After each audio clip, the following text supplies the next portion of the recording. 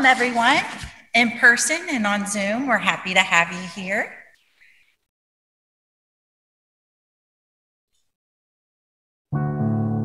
As John baptized new converts, he invited them to live with changed hearts and lives. When asked how to do that, his answers all point to making sure no one is cheated or left without the basic necessities of life, including the right not to be harassed. A full life of joy, which the prophet Isaiah describes as an ever-flowing spring, is the birthright of all children of God. May we act to make it so.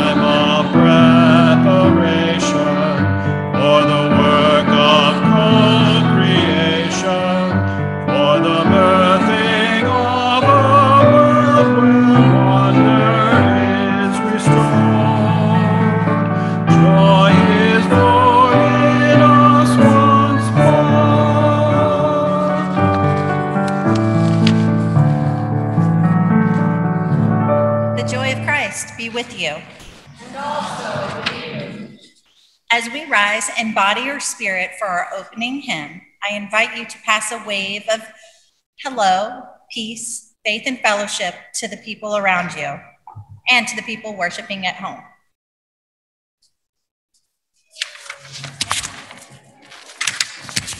Peace be with you.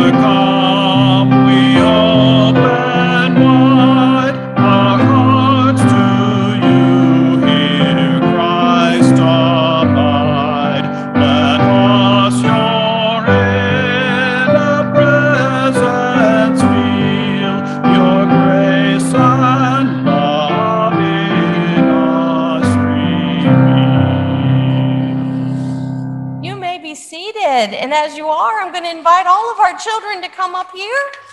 We'll sit on this side this week. Come join me. Jesus.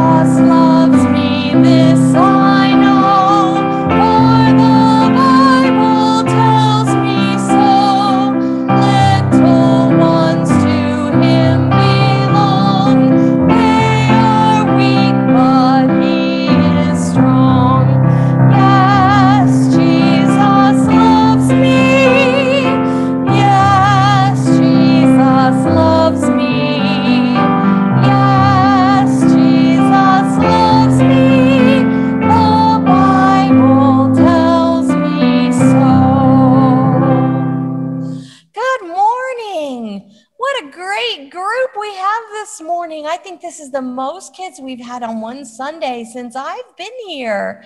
It's good to see you. I do have a question for you today. Are there presents under your tree at your house? Lydia, there's no presents under your tree? Not yet, huh? Well, some of you who have presents, I have a question for you. Have you looked at the tags to see if any of them are yours? You don't think any of them are yours? Savannah, did you look at the tags? Don't know if any of yours? Well, I want to tell you a story today about a young boy who checked all of the presents under his Christmas tree every day. He was looking through them, arranging them, and counting them. One day, he discovered that his sister had more presents than he did. He ran to his mom, very upset. "Katie has more presents under the tree than I do," he cried. Well, his mom explained that getting gifts under the tree isn't what Christmas was really all about at all. Because at Christmas, Jesus is our best gift. Have you ever felt the way this boy felt? That someone got more of something than you did? We've all felt that. Yes, we have. How did that affect your joy or your mood? Did it take away some of your joy? You weren't quite so excited? Put you in a bad mood, maybe? Well, Christmas shouldn't be about that. Christmas is a time of joy. Today, we're going to learn that our true joy comes through Jesus' birth, not through the presents that we receive. In fact, God tells us that it's better to give than to receive. In the Bible, John the Baptist was sent to prepare people for the coming of Jesus. He told them to repent of their sins and prepare their hearts for the Savior. So what should we do? The people asked John the Baptist.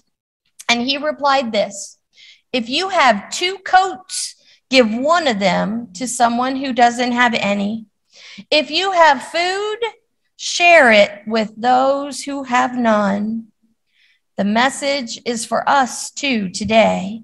If we want to experience real joy, the joy that Jesus wants for us, then we must learn to share.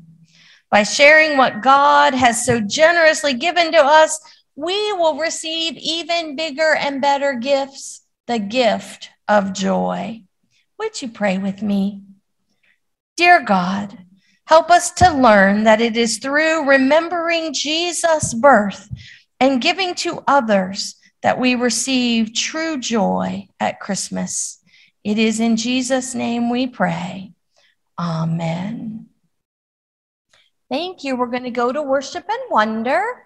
So remember to walk more slowly. Walk very quietly. And your greeter will take you.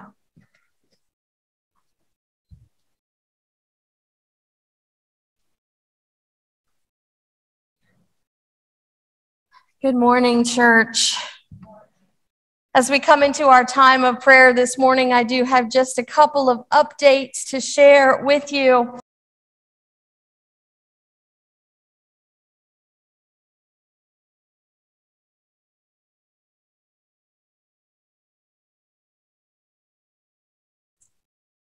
So as we begin our time of prayer, I'm going to ask you to get a little bit comfortable. We'll do a couple of our breath prayers after Steve sings for us, or we can sing with him. Actually, we know it by now. Make of my heart a stable. Let's enter into our time of prayer.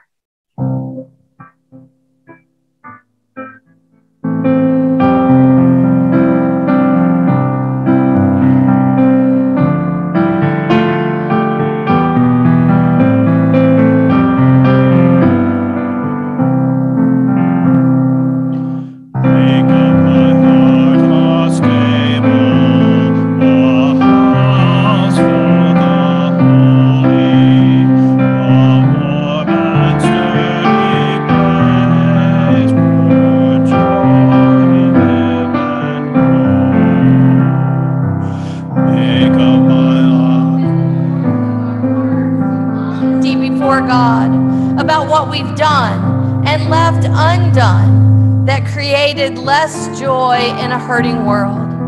Let us breathe in this regret and breathe out to the life-giving, forgiving Spirit of God.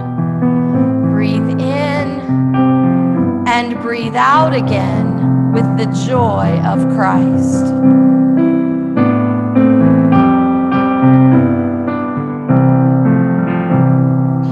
Make of my life a stable, a house for the holy, a warm and sturdy place for joy to live and grow.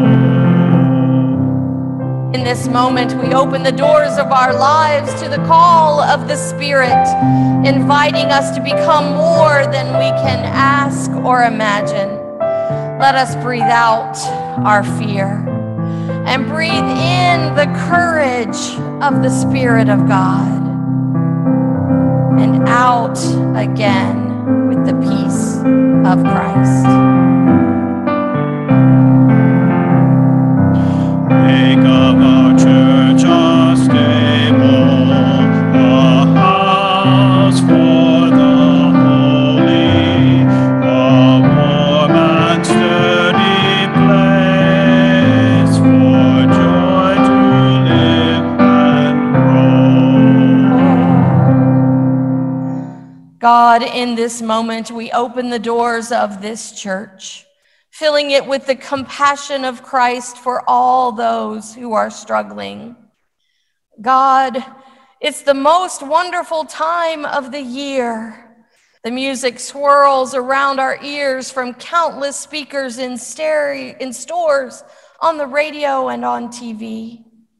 But God, we aren't so sure about that. We have been so wrapped up in preparation for the wonderful season, we can't seem to find the joy. So many people are in need. We have friends and family members who are suffering from illnesses, loss, alienation. God, we want them to be happy, but we can't make that happen.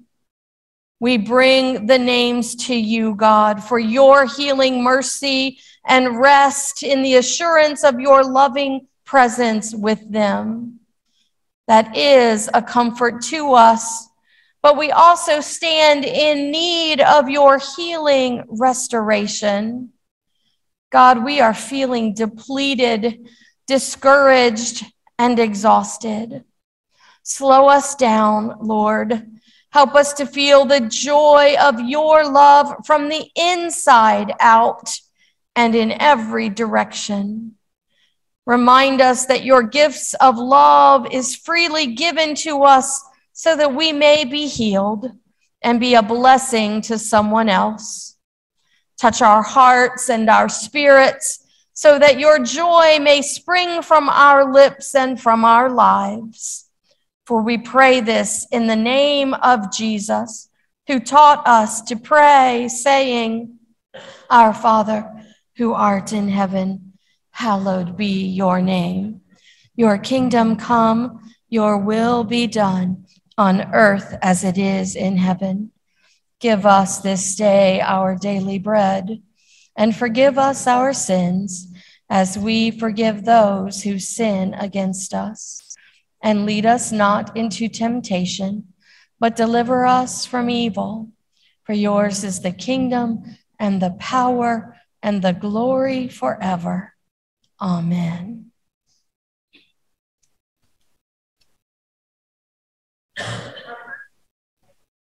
Of Isaiah.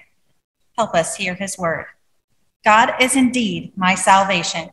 I will trust and won't be afraid. The Lord is my strength and my shield. He has become my salvation. You will draw water with joy from the springs of salvation, and you will say on that day, thank the Lord, call on God's name. Proclaim God's deeds among the peoples. Declare that God's name is exalted. Sing to the Lord, who has done glorious things. Proclaim this throughout all the earth. Shout and sing for joy, city of Zion, because the Holy One of Israel is great among you.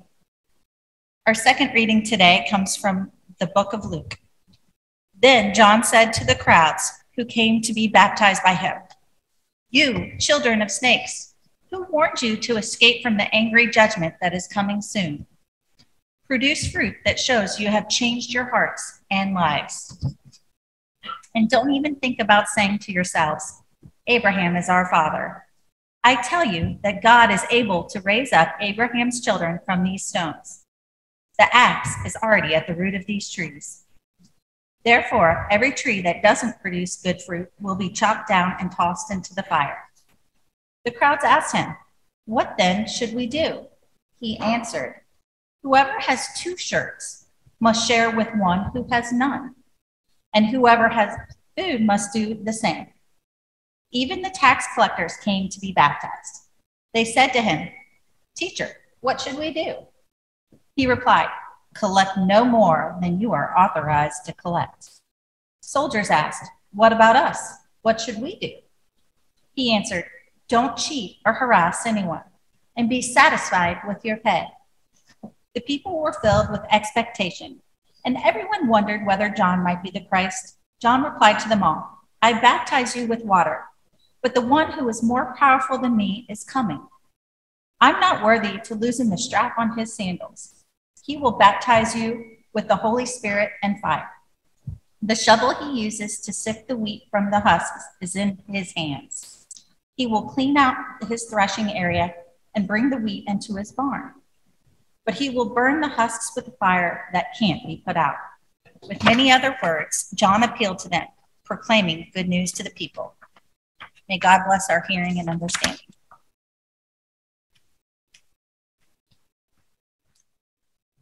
Would you pray with me? And now, O God, may the words of my mouth and the meditations of all of our hearts be acceptable unto you, our rock and our Redeemer. Amen. Advent 3 takes us into this question about how much is enough. It is the idea that we live oftentimes in this sense of scarcity, when truly all we need for joy is present, powerfully present. So the Isaiah text for today is already assuming the abundance, the drawing water with joy from the springs of salvation. And a spring is something that actually, well, it's bottomless. A spring is always there. It's ever flowing. Anytime I see this mention of a spring in sacred text, it feels like it's pointing to abundance, a never-ending supply. Whether we think of them as springs or waterfalls or even oceans, they're kind of hard to drink from. You have to bring a cup or a water bottle or even a jug to take water that you need. You take some, a reasonable amount for you or your family, and as soon as you do, there's as much left there as before you began. It reminds me of the Old Testament stories of manna, how you get enough for today, and yet tomorrow, there's still enough for tomorrow. It's learning that rhythm of trust and hope and experiencing that in a way that is only taking what we need and nothing more. And knowing also that after what we need, we take, that the rest belongs to everyone else. And not just everyone else, but to creation itself, for that matter. And that is what Isaiah is saying, that it is God who has done all of these glorious things for the earth to provide these ever-flowing springs. This is even bigger, I would say, than the biggest spring we could imagine, say one of the oceans, because God's spring goes out to every nation on our planet and never runs dry. To have joy by ourselves really isn't possible then. In this way, if we're not sharing what we have, then it's not true joy. A quiet moment of contentment, for example, can be a very good thing. But if it's true contentment, it moves us more than that and draws us outward from being content to reaching a bigger community. And this experience that the Holy One is great among us is something that can and will heal our entire world. Not just our city, our church, or even our community, our kind of people, or even our way of life. The joy just moves out so much farther than anything we can imagine if we only allow it to do so. The idea of growth and creating a just society, the fruits of changed hearts and changed lives, has to do with how we are creating well-being within the community, like following a pandemic or in a major time of church transition. It has to do with trusting and not being afraid. So afraid that I need to just look out for me and be concerned with the equity or that I won't have enough. No, my friends, that's not what Isaiah is saying. There's more. There's much, much more. For there's a trust in God, the trust that leads to hope and peace and justice, and yes, to true joy. I love the simplicity of what John is talking about in our gospel passage, as well as about a change of hearts and lives, because people ask him, "What do you mean?" Let's think today about a physical heart transplant. It is a really big deal. To say it's complicated would be a gross understatement. So now, imagine a heart or soul transplant. Believe it or not, a soul or heart transplant of this kind is just as complicated. In ways, it may be even more so because you feel you just can't. You just can't change your heart. Real change would be too disruptive in my life. And what John keeps showing us is no matter who we are or what we do, every day there's an opportunity to reach out even to just one person. And that's what it means to have a heart change or a heart transplant, a changed life. He says if you have two of something, share one with someone who has less. Take the food you have and share it with another person. You see, we don't need a large task force or an initiative with massive global funding to cure hunger. That's not what we're called to do in this passage. We're called to feed people one person at a time. Our theme, Housing the Holy, is reminding churches, reminding us that sometimes the problems feel so large that we feel incompetent to the task. We freeze, or we're not sure what to do. But there's one thing to remember. We can't fix it all, but we can do what's right in front of us, which actually invites us to simply open our eyes and extend outward. In some ways, it means to open our doors, to come out of the church, see what's happening right there. What one thing could we do as a church? What one thing could we do to decide what really matters? The best way to do this is open our eyes and take care of the first thing we see. Open the door of our church and take care of the first people we see. And that changes lives. It's one of the beauties of the Advent season. Everything good starts out so small, it's almost invisible, like a small, tiny baby. Every good deed starts with something that has a potential that you don't even recognize.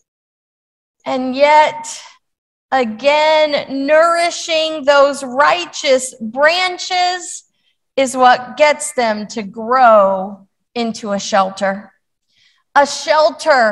to house the holy.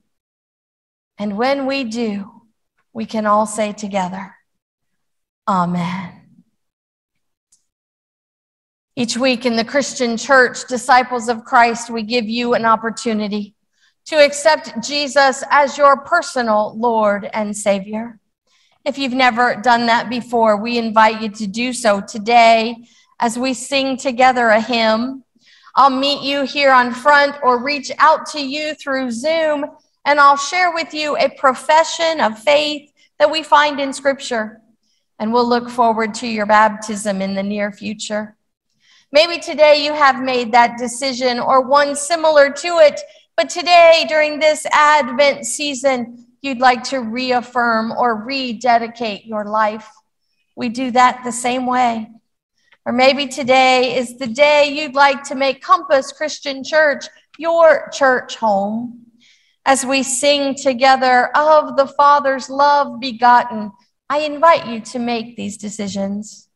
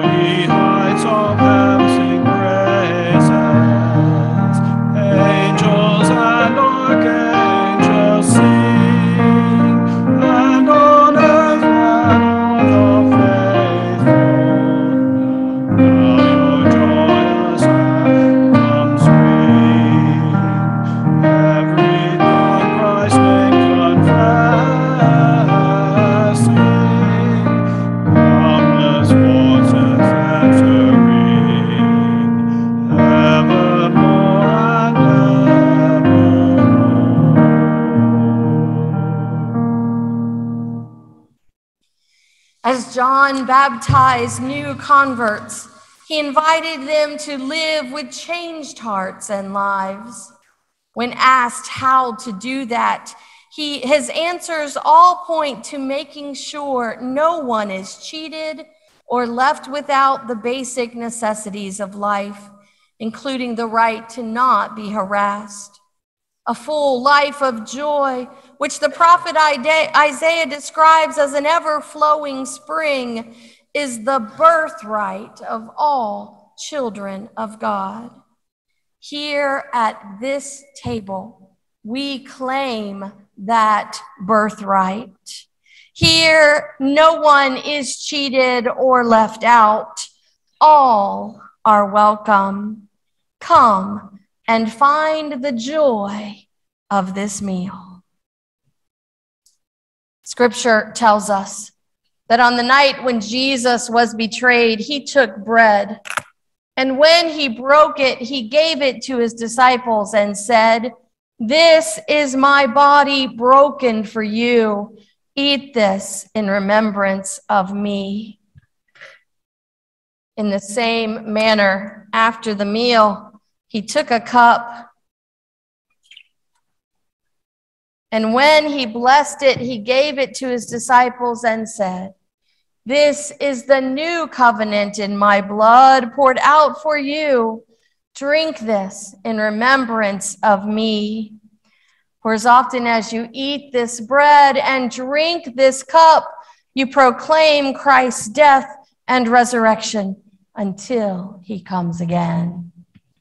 Let us pray. Holy God, source of all goodness, we give you thanks and praise for your dwelling among us in Christ Jesus. We marvel at the one who opened wide his arms for us on the cross and put an end to death by dying for us, creating a new and holy people.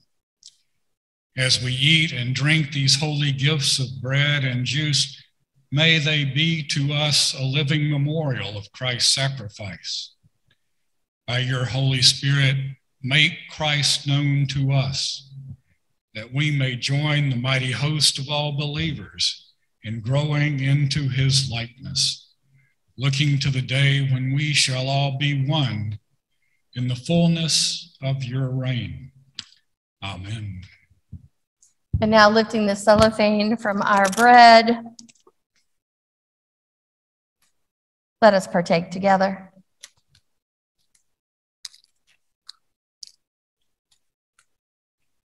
Likewise, lifting the juice, the foil from the juice.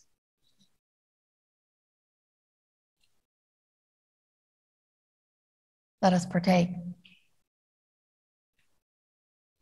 The gifts of God for the people of God. Thanks be to God.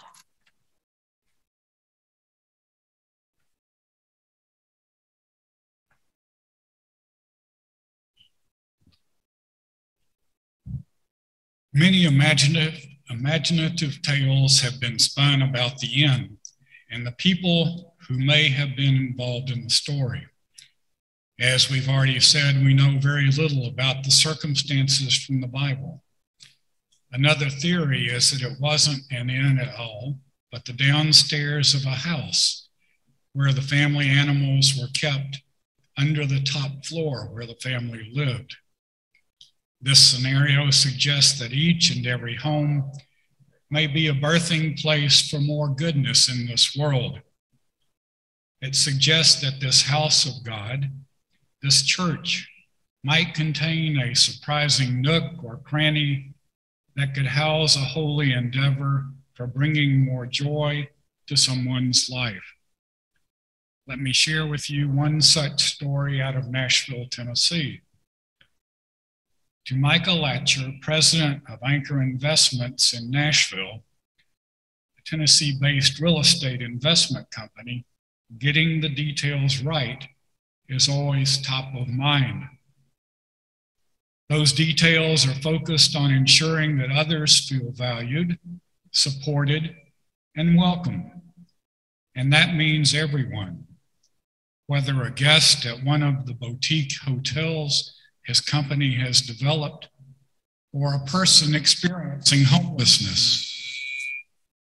Anchor Investments, under its Mission Hotels division, donates more than 50% of profits from its 3 Nashville hotels to organizations making a tangible impact on the city. To date, that has translated into more than 100,000 showers, meals, and beds through ministry partners such as Nashville Rescue Mission, Room in the Inn, Shower Up, and People Loving Nashville. 2 of the company's 3 hotels are in renovated church buildings. As these unique properties have continued to gain attention, the hospitality side of the business has continued to grow. Latcher decided to go all in with the hotels as an economic engine for ministry, expanding it as much as the Lord will allow. What an amazing way to think outside of the box and to house the holy.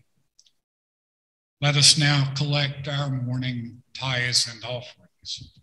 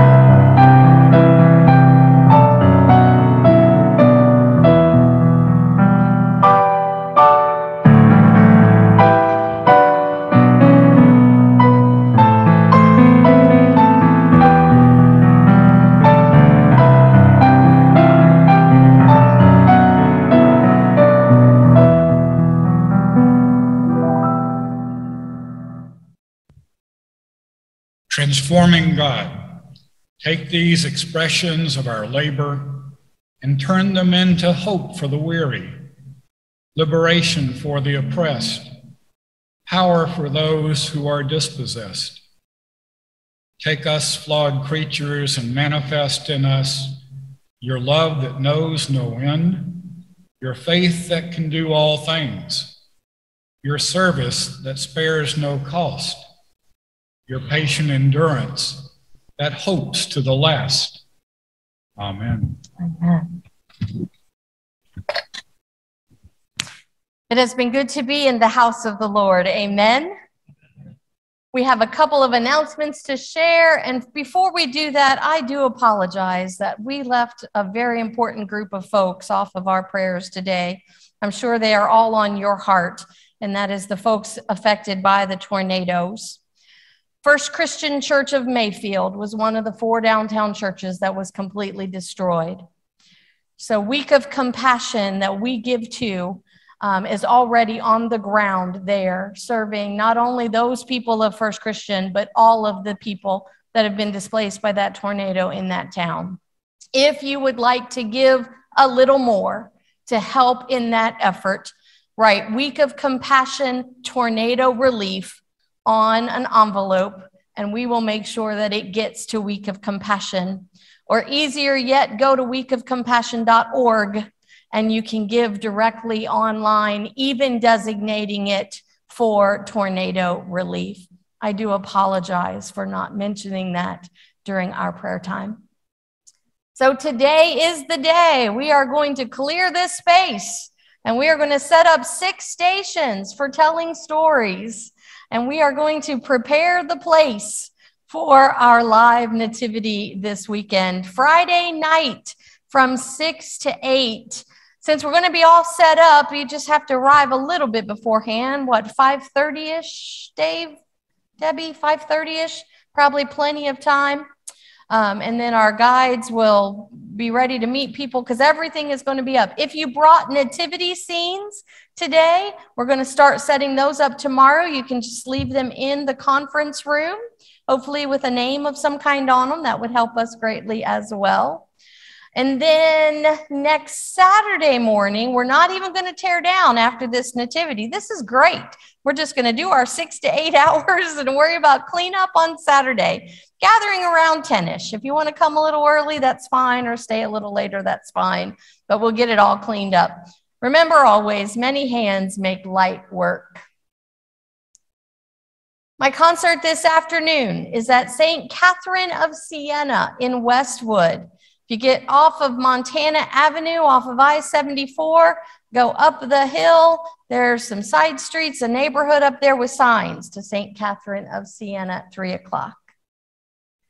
Tuesday night is our mission leadership and board meetings. If you are a mission leader of any kind, please join us for that meeting.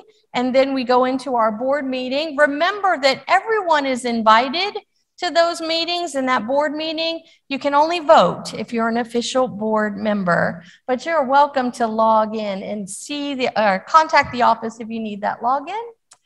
And we have set a time with the elders meeting this past week. We, the elders, came to a consensus that we will do 7 o'clock this year for our Christmas Eve service. 5 o'clock on a Friday seemed not the best time with folks still having to work, and that seems to be right in the middle of dinner. So we made it not too late, so kids still be involved. We will be using our theme, the Inn, Housing the Holy. We will have candle lighting and the whole 9 yards and silent night, of course. So join us for our Christmas Eve service at 7. In addition to our week of compassion, if you'd like to give to that, this week and next week is our Christmas offering. One thing to note about our Christmas offering every year through the general church is that 100% of it stays right here in Ohio. This is the only offering that does that. All of the other offerings like reconciliation and Thanksgiving and all that, we share the money. But this 100% of your dollars will stay right here in Ohio. And as I shared with you, our budget looks really good for 2022 in the region of Ohio, but that is dependent upon a good Christmas offering. So I encourage you to pray for how much you can give to our Christmas offering. Our closing carol any other announcements? I hope a lot of people can stay after. I cannot, unfortunately. I have to be on the other side of Cincinnati by 1:30, so I need to rush. So our closing carol today is What Child Is This? It invites peasants and kings to claim Christ as their own. Chatterton Dix, the author, was not a clergy person like most of the hymn writers of the 19th century. He was a businessman in England. He asked the question, why lies he in such mean estate, referring to the stable? And in the original second verse he wrote, he answers by connecting the humble wooden birth manger to the wood of the cross made for his death. Why lies he in such mean estate where ox and ass are feeding? Good Christian, fear, for sinners here, the silent word is pleading. Nails, spear shall pierce him through, the cross be borne for me, for you. Hail, hail the Word made flesh, the babe, the Son of Mary. True joy acknowledges the suffering of the world and invites all people, regardless of status, to claim Christ's grace and joy as a salve for the soul. May we offer warm laps and soft lullabies today to soothe a hurting world. Let's stand together and sing this beautiful carol.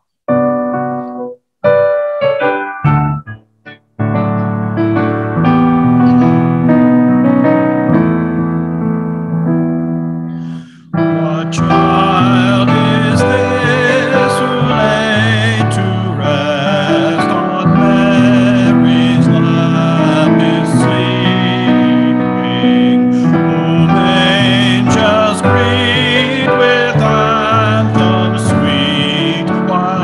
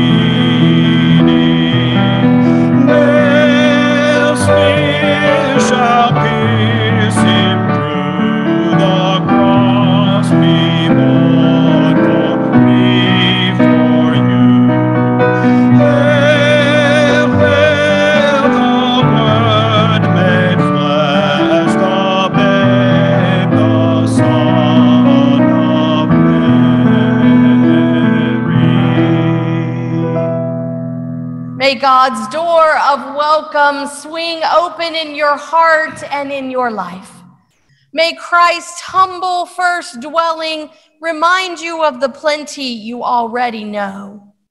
And may the Spirit lead you into more possibility and hospitality than you can imagine, making room in the inn for all. May it be so for you. May it be so for us. May it be so for this church. Amen.